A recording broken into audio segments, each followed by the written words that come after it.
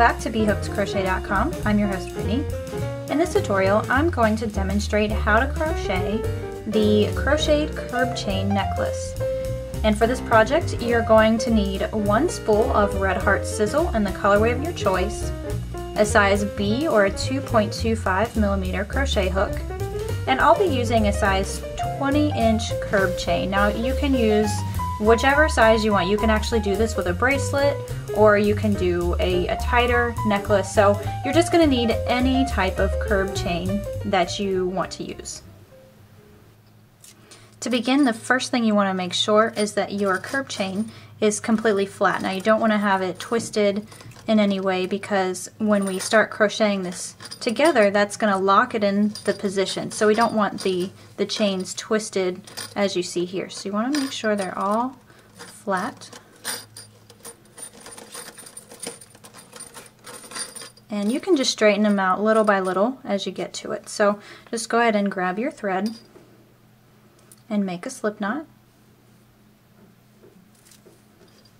And then you'll grab the first chain and insert your hook into the chain, and then place the slip knot on your hook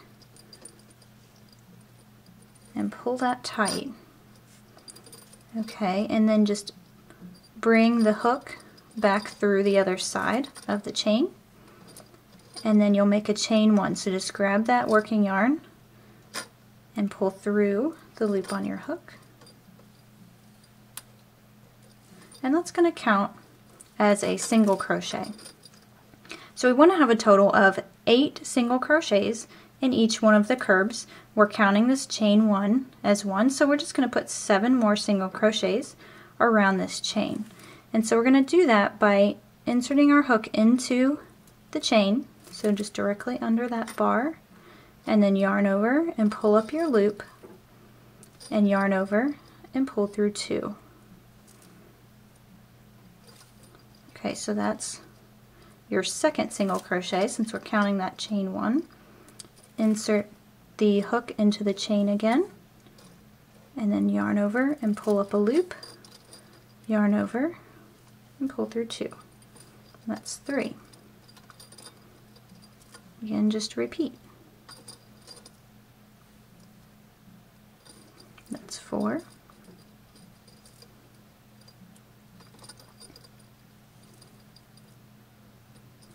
5,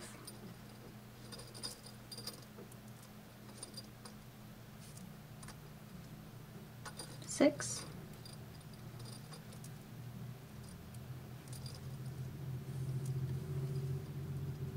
7, and 8.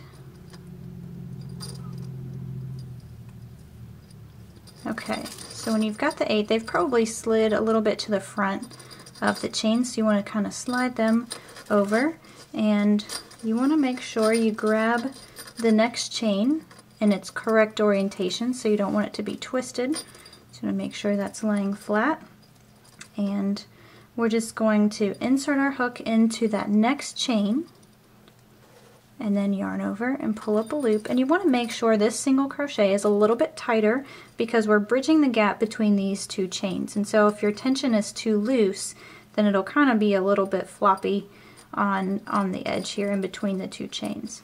So just finish that single crochet, and that's going to be our first one for this second chain. So we want to make a total of 8, and we're just going to proceed as we did before.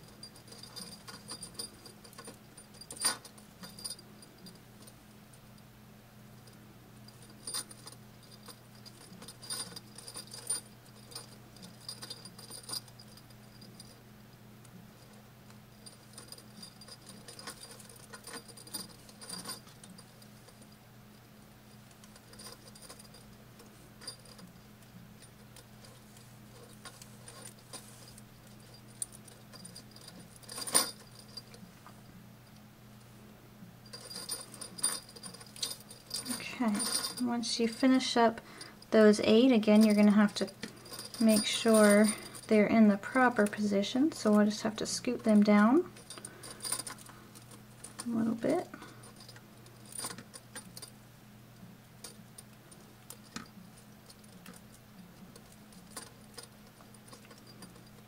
Okay, and so once you get them in place, it should look something like this. Now once you get finished with the project, you will probably have to turn them and get them in the proper orientation, but we can just continue on now. We'll grab the next chain, so I'm making sure again that it's not twisted.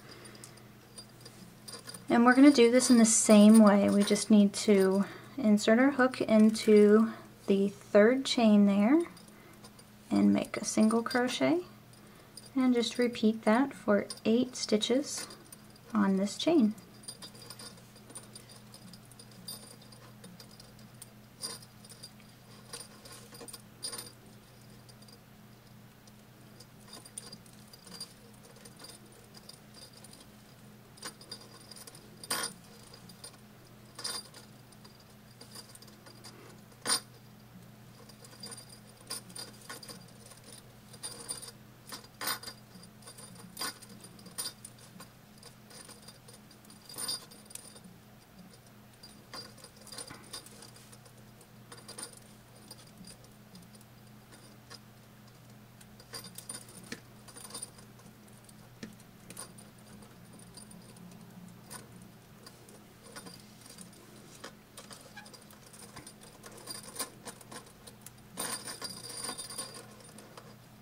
Okay, and working on the next chain. And so this is our pattern repeat for this project. As you can see, it's really easy and it actually works up super quick, so you can pretty much make your necklace for the evening out in just 30 minutes before you leave. So it's really just that simple. We'll go ahead and make 8 single crochets around every one of our chains. So your number of chains may vary a little bit from mine. I'm using a 20-inch curved chain, so this will be a necklace, but you can also work this with a bracelet or a smaller necklace or even a longer one if you wish. So what I need for you to do is just continue until you have reached the end of your curved chain, and then we'll come back and we'll learn how to bind off and finish up our project. Okay, so once you've reached the end of your chain, you should have something that looks like this. So you've just got your single crochets around each one of your chains. And once you've reached the end, then we can go ahead and bind off. So you just want to leave yourself a few inches so that you can weave this in. And then we're just going to pull the tail that we just cut through the loop on our hook. So we want to pull that nice and tight. And I like to use a tapestry needle rather than a darning needle when I'm weaving in on curb chains, and that's just because it's a little bit difficult to get underneath, especially if you're a tight crocheter, to get underneath these loops where we actually need to weave it in. And a darning needle with the blunt edge, especially if you have the bigger ones, are really tricky to get under there. So I find it's just a little bit easier to use a tapestry needle. Once you have your needle threaded with the tail in, you just want to go in underneath all of the single crochet stitches on the very last chain. So you may just have to work it a few at a time. So pull that through.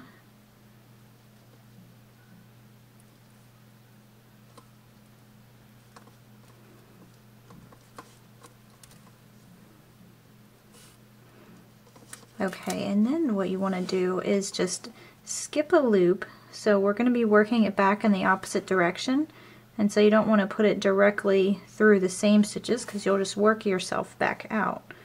So you just want to skip one of those loops and then work it back.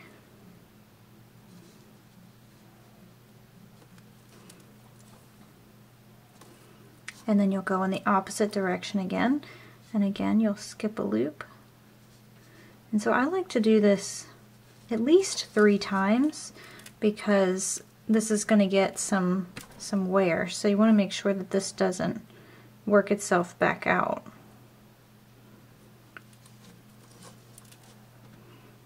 Okay, so once you've got it through about 3 times, then we can go ahead and just trim off the extra.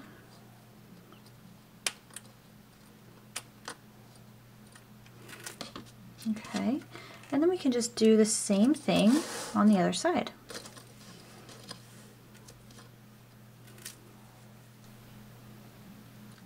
Once you've woven in both of your ends, then you can pretty much call this project complete. So with that, we'll conclude this tutorial on how to crochet the crocheted curb chain necklace. On behalf of BHookedCrochet.com, and a big thanks to our sponsor Red Heart for providing us with today's sizzle yarn in the colorway Fiesta Mix.